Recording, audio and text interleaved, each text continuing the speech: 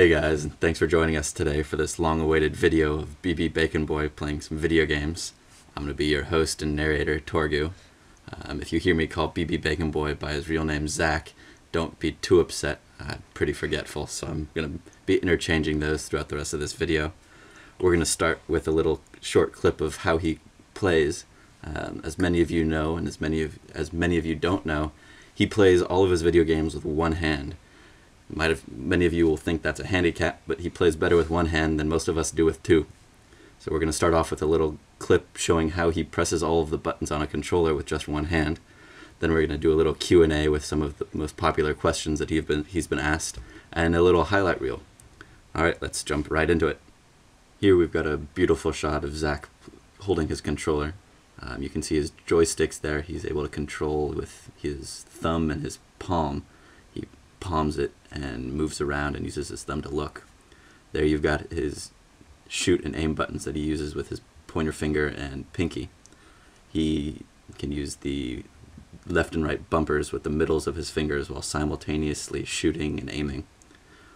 All of the A, B, X, and Y buttons for whatever game and powers they are quite accessible with his thumb there right next to the joystick. He's able to quite seamlessly put all of these buttons together, even though he's only using one hand to do it. One of the only problems that occurs when he's playing like this is every once in a while his hand will slip off and he'll lose control of the controller.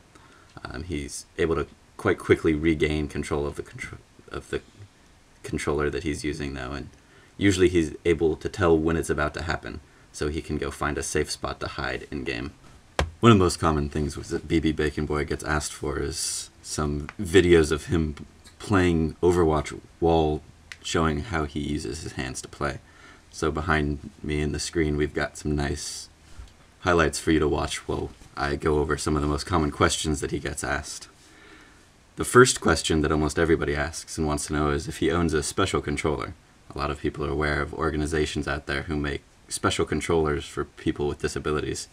And as you can see from the video where we explained how he uses a very normal controller, he has no need for any sort of specially crafted controller. He's better than most of us with the same exact controller that we all use. A follow-up once people find out that he doesn't need a special controller of any sorts is they're like, oh my god, that's amazing. What's it like to live like that? And it's pretty fun, actually. He's such an amazing, handy-capable person that he makes him pretty popular around town.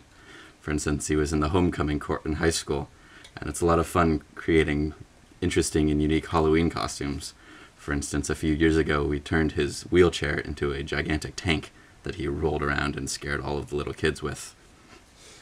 A lot of people want to know how he first got into gaming, and his first experience with gaming was watching his older sister play Mario on her Nintendo 64. And the very first game he played was Super Mario on that very same Nintendo 64. A lot of people want to know if it was difficult for him when he was first playing those games. And it wasn't really all that hard when he first started playing. Although now if he went back and tried to play Mario, I'm sure he'd have an awful time because he's become so acclimated to playing shooters that he isn't used to the platforming games such as Mario anymore. The most difficult part he really has playing video games, I touched on earlier, is every once in a while his muscles will spasm and he'll throw and lose control of his controller for a few seconds. But as I said, luckily he can usually tell when that's about to happen, and he can go run behind a wall or jump off a cliff and find somewhere safe to hide from the enemy team. People also always want to know if he has any special button layouts that he uses for certain games or anything. And for the most part, he just uses the normal controllers that come default with all of the games. Overwatch, however, has such an amazing customization options that he's able to tweak each and every character depending on if he thinks sprint for soldier needs to be where it is for every other game on the joystick. He can go and tweak character by character so that it's optimized for every single one of his playstyles. Well, this is great for him, so he can customize and play every character to its best ability. It's the worst for any of his friends like me who come over to his house and try to play games with him, because I'll grab his controller and I'll hop on as Zarya or Genji, and the controls that I'm used to, because I don't tweak or customize anything, are completely different from what he plays as. So he always gets a laugh when I jump on Genji and run at somebody and they start firing at me as Bastion, and instead of reflecting their bullets, I just dash a little bit closer to them and die instantly. So as nice as it is for him, it can be a pain for all of us trying to copy his mechanics. People always are asking him what kind of games he plays, and 9 times out of 10 when you watch him play, he's going to be playing some sort of shooter. If he's not playing a shooter, he's usually playing some sort of sports game. He's a big fan of the NFL games. Every once in a while he'll take a break from those games though and go right back to shooters. If the mood strikes him, you can occasionally find him playing MMOs for a more relaxed gaming experience. There are certain games that he can't play, however, and people are always curious to find out what games he's incapable of handling.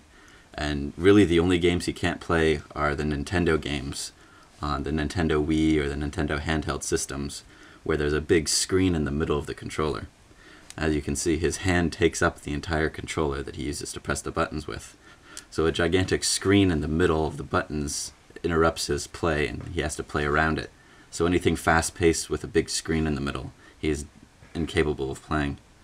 For how family-friendly Nintendo is, they aren't very BB Bacon Boy friendly. A lot of people also ask if he has any special sort of setup, if he has a special gaming chair or any certain position he has to be in when he plays video games. And really he just parks his butt on the floor crisscross and gets comfortable. That's the most part about playing any game, is just getting comfortable and getting in the zone. People always ask how he figures out how to use his controllers for every time he gets a new game. And it's really quite a simple process. If something feels weird or out of place, he changes it. He can change anything from the way he's sitting to his position to the mapping of the buttons on the controller.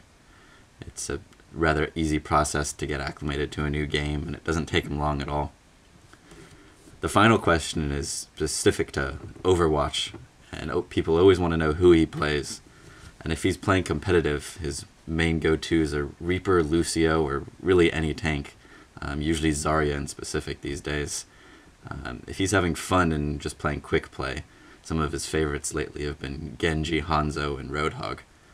When he's playing competitively, really, though, he prefers to let his teammates pick first and fill in any gaps in the team, as he's quite good at playing any character in the game and can fill any role that his team needs. The most important part is being prepared and being knowledgeable, knowing the location of all of the health packs around the maps, and knowing the abilities and counters to every single character that he plays against. Thanks for watching this video, and hopefully you are enjoying the highlights and learned something through all the questions and answers we've supplied. Have a nice day, and hit the like button and subscribe when you get a chance.